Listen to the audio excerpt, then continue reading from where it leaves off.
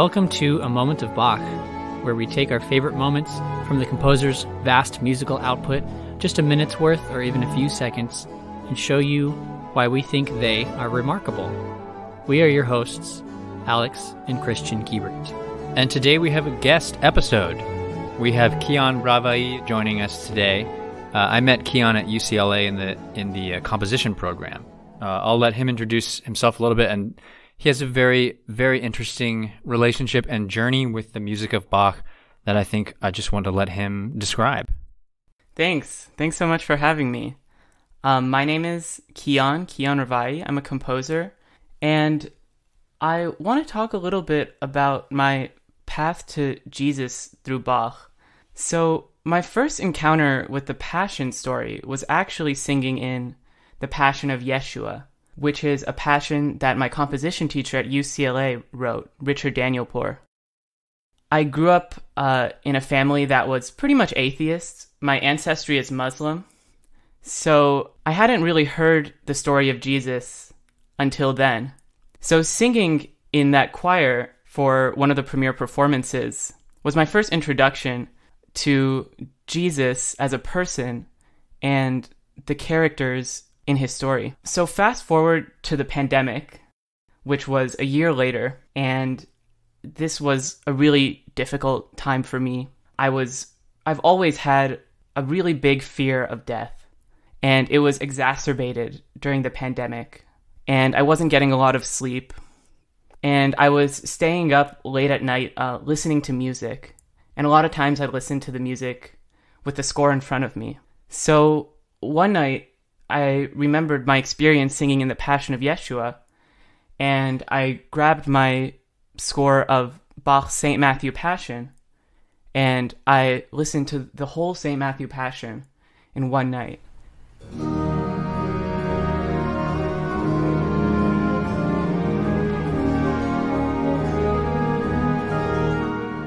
Which I think is over 3 hours, so I was up until the middle of the night. That's long. Very long. So I was really taken by this story, and this time, because I was listening to an English version, I was able to really take in the story as well as the way that Bach treated the story musically, because if I were listening in the original German, it wouldn't make a lot of sense to me. After listening to the St. Matthew Passion, it really piqued my curiosity, and I went to a mutual friend of my partner's who was Christian, and I asked her some questions about Jesus, about the story, some confusions. I've always identified as a reluctant atheist. I've always been someone who wants to believe in God, but could never really bring myself to, because I thought, this is just too good to be true. I want it so badly that it cannot possibly be true. So, after asking her some questions, I was thinking about it a little more. And then one day I was with my partner and some of our mutual friends who were Christian, and one of them just heard that one of their relatives had a traumatic birth and was rapidly dying and had a very low chance of survival, like less than 1%. It was a hemorrhage, basically.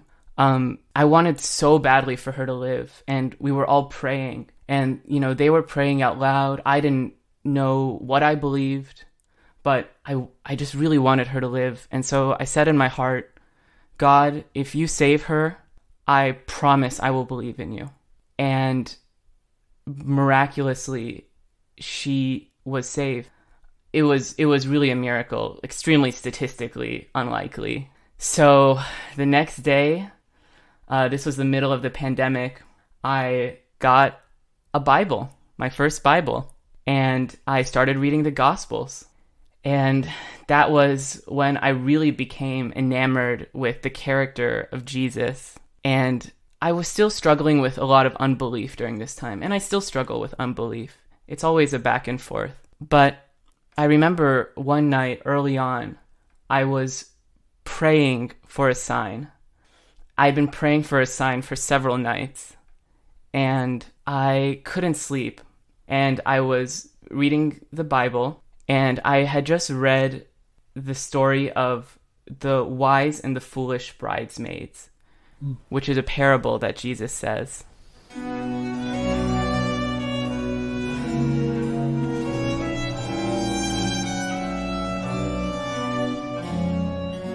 For those who don't know the parable, there are 10 bridesmaids, 5 of them are wise, and 5 of them are foolish. The wise ones have oil in their lamps, and the foolish ones don't have oil. And they go off to sleep, and then the bride's groom enters and says, "It is time, come with me, my bridesmaids."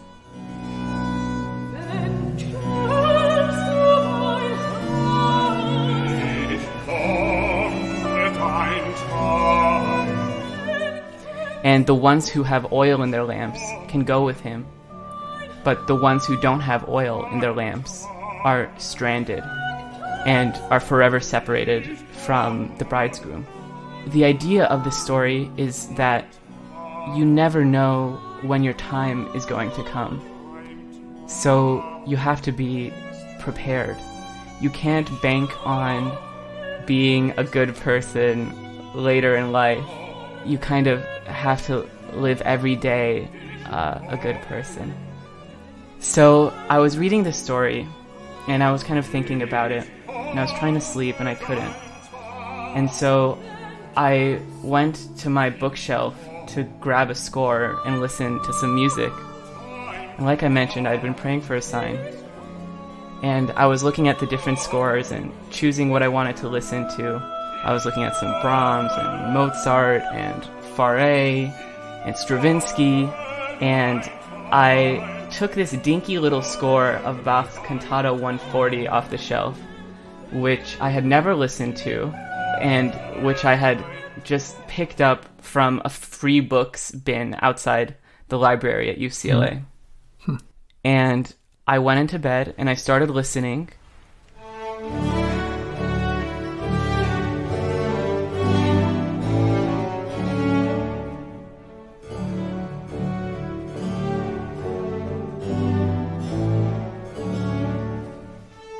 And it's in German, and I got curious what the meaning of the words were. So I flipped to the back of the score, and I saw that Cantata 140 was about the story of the wise and the foolish bridesmaids.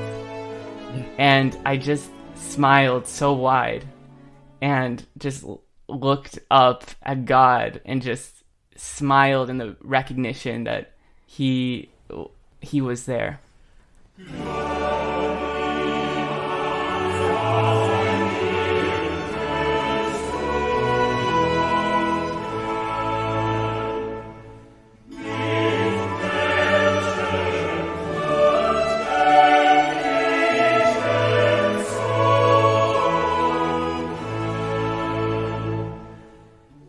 So that was a big moment for me. But you know, my love for a lot of Bach, and my love for the St. Matthew Passion in particular, is completely separate from my identity as a composer in some ways. It's kind of just a coincidence that I happen to be a musician. I don't really know the music theory behind some of these pieces. I sometimes go and play them at the piano, but it's kind of in the way you play a piece of music that you really love, like the way you find the chords for a Taylor Swift song and just accompany yourself. I do that with some of the arias of the St. Matthew Passion. During my first Passover, you know, one of the traditions I've learned is that you're supposed to make a small sacrifice. The point being that in making this small sacrifice, you're reminded of the massive sacrifice that Jesus made for us. And I drive a lot, and in the car I like to listen to music and podcasts. So I decided I'm going to either listen to the St. Matthew Passion in the car, or I'm not going to listen to anything whenever I drive.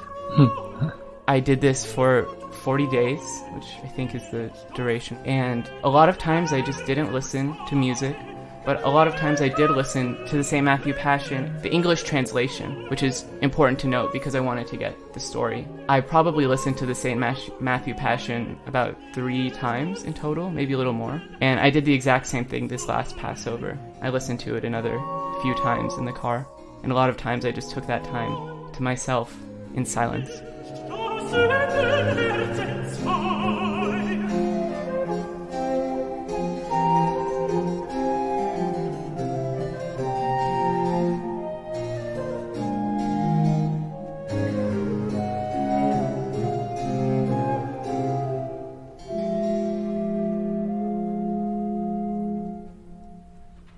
That's an incredible story. The first thing that comes to mind about this to me is that you have revealed something that's so central to a lot of Bach's vocal works, like thematically, which is, you talked about Cantata 140 and how it's essentially about getting ready. And so much of Bach's work is actually about death, but it's never about avoiding it. It's always about being ready for it and getting everything in order. Sometimes it's actually kind of just a funeral instruction book, like some of the cantatas are like that. And then some of them, like one we covered recently, Alex, is a little bit more of like the one that was I stand with one foot in the grave. It was almost, yeah. but it's so much more than that too, because it's also the metaphor of being closer to Christ in that way. There's just so much to unpack there. It's amazing. Yeah, and when we talked about, it was a while ago, it was more than a year ago now, but when we talked first about the St. Matthew Passion, I focused in on this one chorale. I'm sure you know it. It's the last one. It's not the very last one, but it's the last one with "O Sacred Head Now Wounded" tune, and it's amazing. And it's the verse, it's the "O Sacred Head" verse about when my death approaches, be beside me. When I'm in awful anguish. And then the thing is, it's about let me remember your pain and suffering is what this is all about. And that happens during the story that happens right after Jesus dies, and it's just one of the most powerful moments in music ever. You know, totally.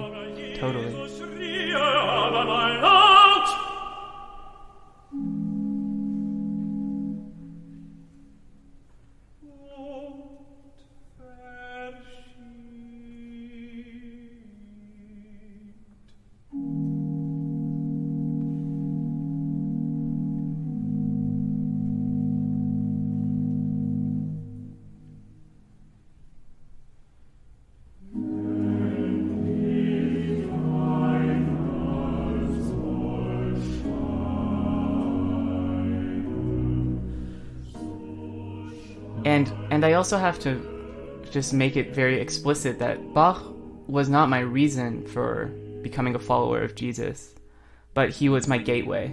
Yeah. And now that I'm a believer, his music means so much more to me, actually. I hear it in a completely new way, through the lens of his spirituality.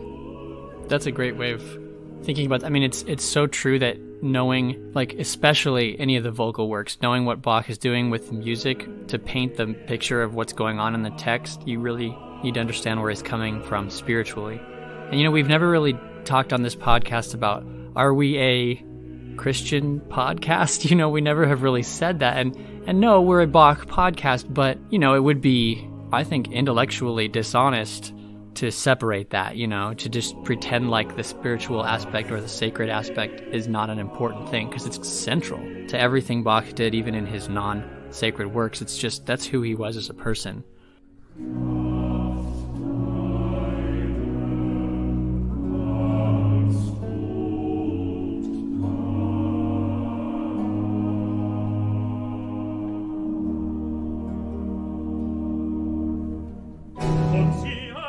Of course, that has to be grappled with. And for people studying Bach who are not Christians, they still need to, if they want to do a good job studying it, they need to understand that part of him.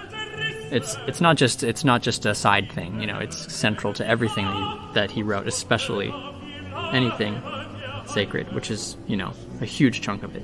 Absolutely.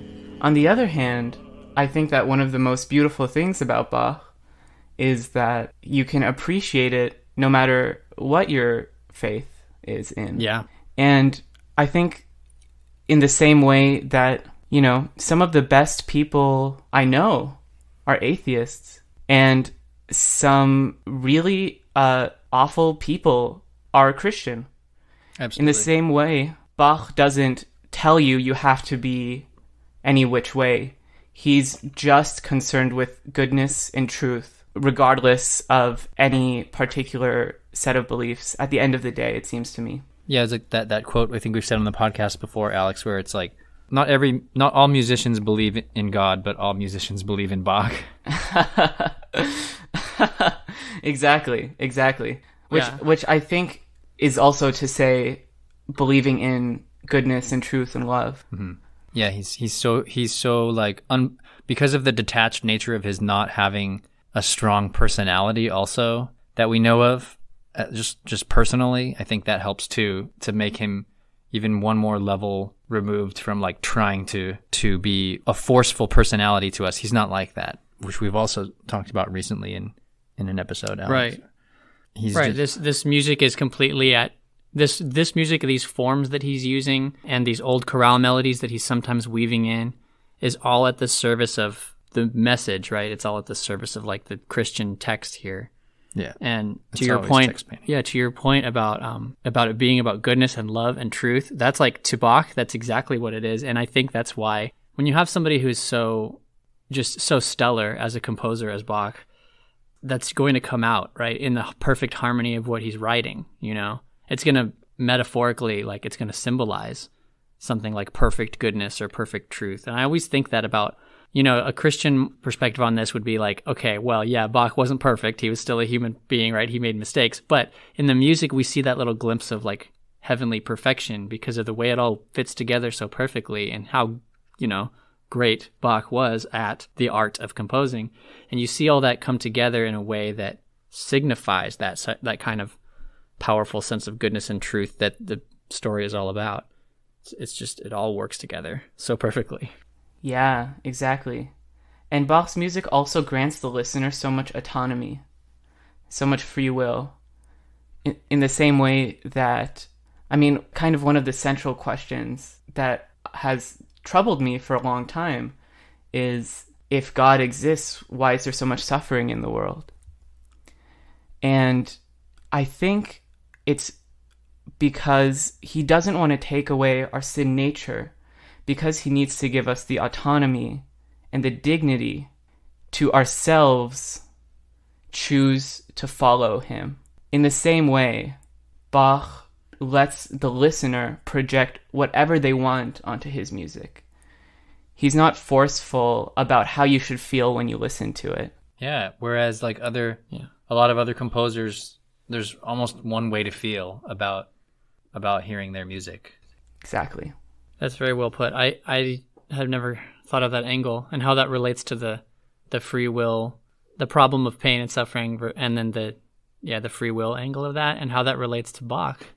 That is interesting. And I think you're right. I mean, and it also has to do with the style. He was also, you know, he lived in this era where the music that he wrote could be a little more objective than in later eras where it was kind of all about the ego and the person and the bombastic quality of some of this stuff, especially in the Romantic era. I don't know if Bach the person had lived in the Romantic era. I don't know. Maybe we wouldn't have gotten such an amazing output from him, because maybe he would have been constrained by that, or he would have not flourished because that wasn't who he was as a person. I don't know. Totally. And on the topic of Bach's lack of ego and his generosity, selflessness in a musical way, I have another story to share, which is also related to Bach. So, you know, soon after discovering Jesus, one of my friends in my community fell off his skateboard and hit his head, and a day later died. And when he was on life support, his family played him his favorite music while the doctors were trying to operate on his brain to see if they could save him. In his final moments, his parents played him his favorite music. And that made me realize this is what music can mean to people. music can be something that someone wants to listen to on their deathbed. And I thought, what music would I want to listen to on my deathbed? And a lot of it is Bach. But the next day, I went to compose in the morning, kind of without thinking, like I normally do. I just kind of wake up and brush my teeth and compose, not really thinking about it. And I thought to myself, wait, Noah's dead. How can I just live this day like it's any other day? And then I thought, composing music actually feels like it's the only thing that is right to do. That is, if it comes from the heart, if it's not done from a desire to impress, if it's done out of generosity, if it's done so that maybe one day somebody will want to listen to this on their deathbed. So that was a really big moment for me in detaching my ego from my music.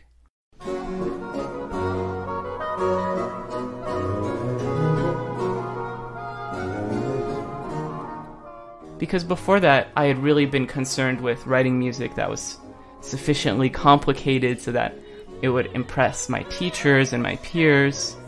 But I just realized we live such short lives, All our lives are going to come to an end. This could be the last piece that I might ever write. And do I want it to be fundamentally motivated by pride? Or do I want this composition to be fundamentally motivated by love? And I think this is probably similar to how Bach thought about music. It must have been. I don't think it's written anywhere by him or any of his people he wrote letters to, but it had to be. And it probably wasn't even worth them writing about, because it's not, the very act of writing about it would have been against what the point you're making. I think it was. I think it was just completely a selfless act. And Totally. That's why it has endured. Totally. And has come above and has risen above a lot of other things.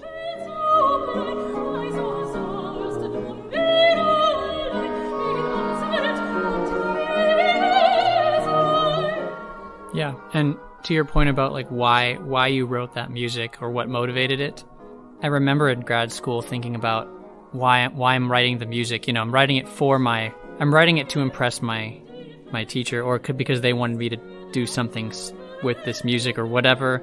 It was also considered at the time, when I was in grad school, it was kind of considered gauche to write music for the audience like that they would like, because this is an intellectual, and this is supposed to be something that you're supposed to challenge the audience, write something that the point is not to make them happy, or whatever.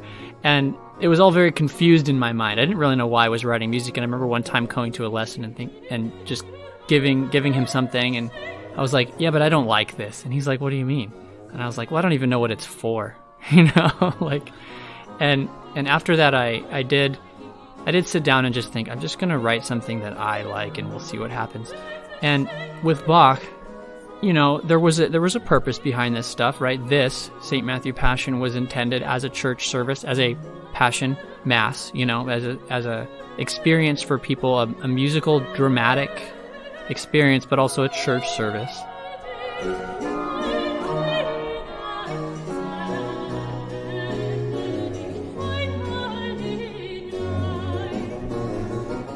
And, if I'm writing something, this is why I really enjoy what I do now in Christian. It's similar with you, I'm sure. Like, when I write music, I know what it's for. Like, sometimes it's really just for church. And that means that it's going to be for the glorifying of God and for the edifying of his people during the worship service. And it's not about me trying to impress people with my, complicated harmony or something, right, or rhythm. And it needs to be for that. And sometimes I'll write something that's not for that, and it can be a little more experimental for me, and I can find ways to grow as a composer. But with Bach, you could see this stuff. You could see his mind was clear about it. He didn't, or if he did, we don't really know, but I think he didn't have very much confusion like the kind that I had in that grad school lesson. Instead, I think he just He knew exactly what he was doing and why. And certainly Bach was, maybe, I'm not sure if experimental is the right word for it, but Bach played musical games. Sure, yeah. And to him, that wasn't a purely intellectual exercise. It was at the service of glorifying a higher power. Mm-hmm. Yeah, that's a really powerful thing, to have that goal above yourself in mind. Totally.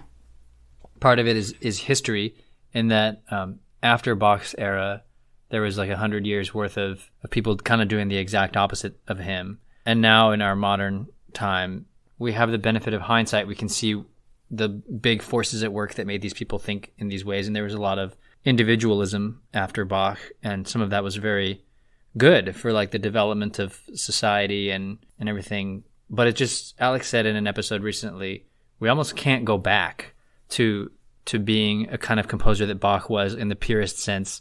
That's not necessarily a bad thing, because there's beauty in the globalization of everything and everything, but also it takes away a little bit of something that almost can never be had again. Or maybe it can. We just have to focus in that way. I don't know. How can we know for sure? Yeah, we can't know. Absolutely. Absolutely. Great point. If I can, I want to share one more story about my journey with Bach. Yeah, please.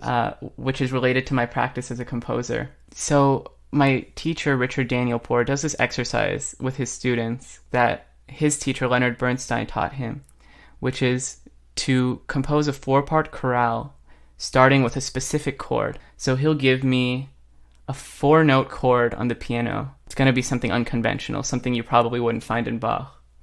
And then I'd have to use my intuition to move each of the tones in a way that is satisfying and creates a musical phrase. So I started doing this every day as an exercise in developing my own personal harmonic language. And I thought, every day I'll write a chorale, and every day I'll play one of Bach's chorales in his collection of 371 4-part chorales. And at the end of 371 days, maybe I'll be a better composer. Who knows? So I started doing this, and it became my morning warm-up. Wake up, brush my teeth, write a chorale, eat breakfast. And my chorales were much shorter than Bach's. And sometimes they were imitating Bach. Other times they were using chords that Bach wouldn't have used. Sometimes I'd transcribe a Bach chorale. Sometimes I'd transcribe a Bach chorale and move the bass down by a fifth, which sounds really cool. Or sometimes I'd take a chorale tune from a Bach chorale and reharmonize it. Sometimes I'd take an existing piece and turn it into a 4-part chorale. There are all sorts of games that I played, and the first 50 chorales that I wrote, there's probably one good chorale in there. And once I got to 150 or 200, I started to feel more confident in my ability to write a chorale. And once I got to 300, it felt like, wow, even at my worst, I can still write a decent chorale. Even on my worst day, I know, because I've done it 300 times before, I can write a chorale with good voice leading, satisfying chords, a nice melody, some good counterpoint. In other words, a chorale that makes me happy. A chorale that hopefully might make other people happy. This completely transformed my composition.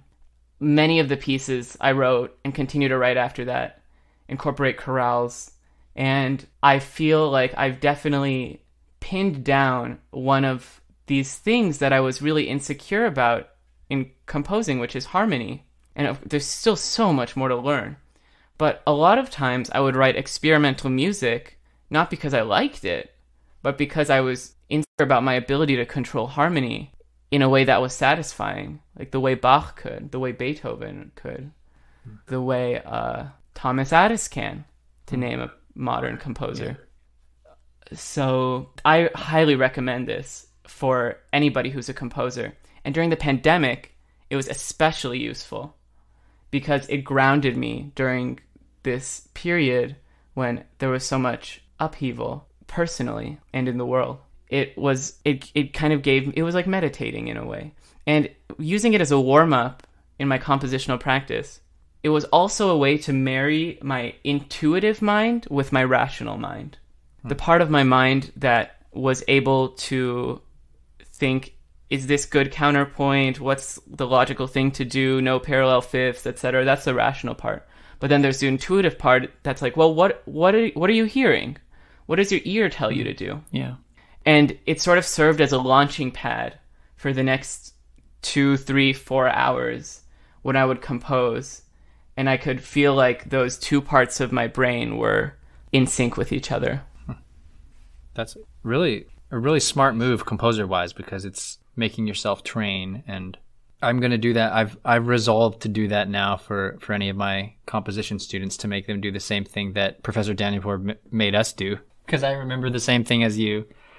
I'll never forget the first lesson with him when he played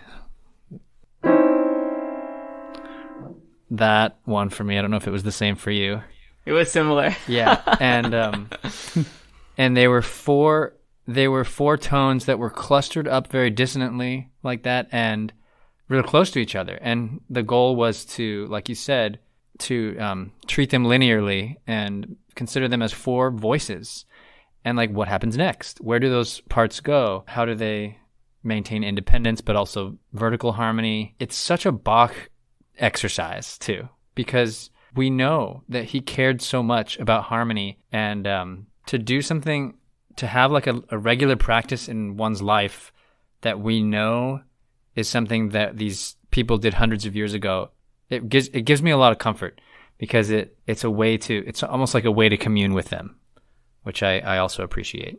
Yeah, I think Bach, was using those sides of his brain too. What you mentioned with the intellectual side and thinking about the voice leading and all that, to the intuitive side. And obviously those two are married perfectly in Bach's brain. And I've always thought this whenever I hear something, it's not just Bach, but anything classical, especially something old, and you hear it and you think like, I see what you did there. Like, I don't speak the same language you did, and it's 300 years since you were born, but I get you right now, It's a cool feeling. Mm-hmm. Absolutely. Yeah.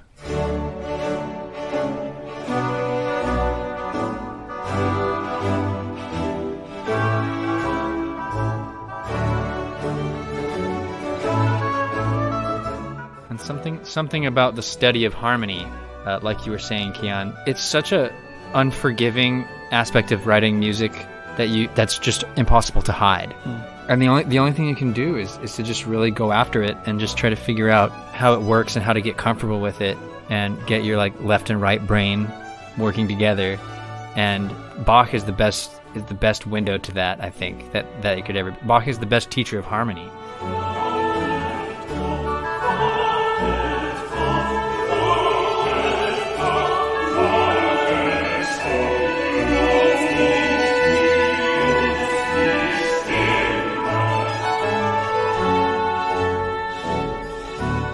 Because in Bach you will find everything that's like perfectly rational and common, but you will also find all of the wonderful deviations and experiments that he did harmonically. Because you can't say that Bach was an experimental composer, it doesn't sound right, but he was harmonically experimental. So absolutely. And his chorales, in my mind, are the most fundamental realization of maybe a larger piece of music, because I've reduced Beethoven into chorales. I've reduced romantic composers like Fauré and Verdi into chorales. And I can reduce some of the Rite of Spring into 4-part chorales. So in a way, it taught me that if you have a solid foundation in terms of your harmony and your part writing, then the sky is the limit. Yeah. With regards to texture and instrumentation and rhythm.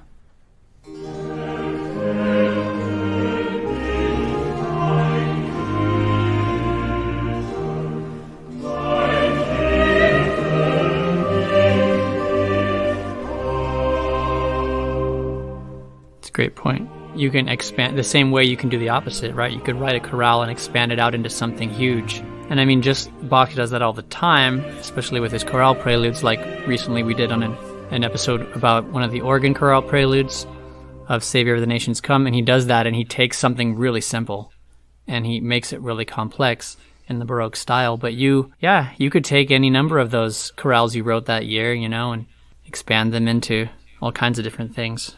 Yeah, and I did, and I am. Yeah, nice.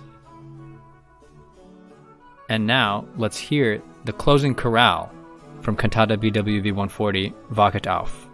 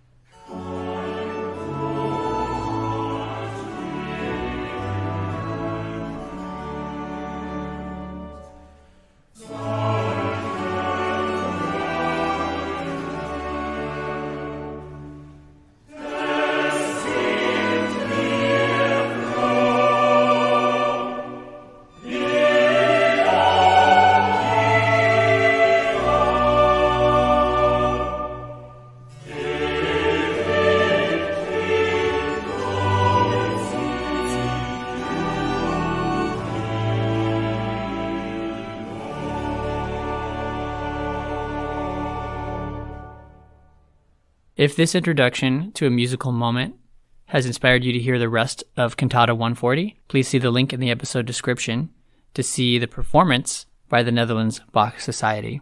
Do you want to hear our new episodes as we release them? Then find us on your podcast app and hit subscribe, and you'll get each new episode in your device as it is dropped. And a huge thanks to Kian for doing an interview with us. That was amazing. Thank you, Kian. Thank y'all for having me. Yeah. Okay, Alex, what are we looking at next week? Next week, we'll come back to a piece that we looked at way back on episode 4 of the first season, and that is the Magnificat BWV 243. Until next time, enjoy those moments.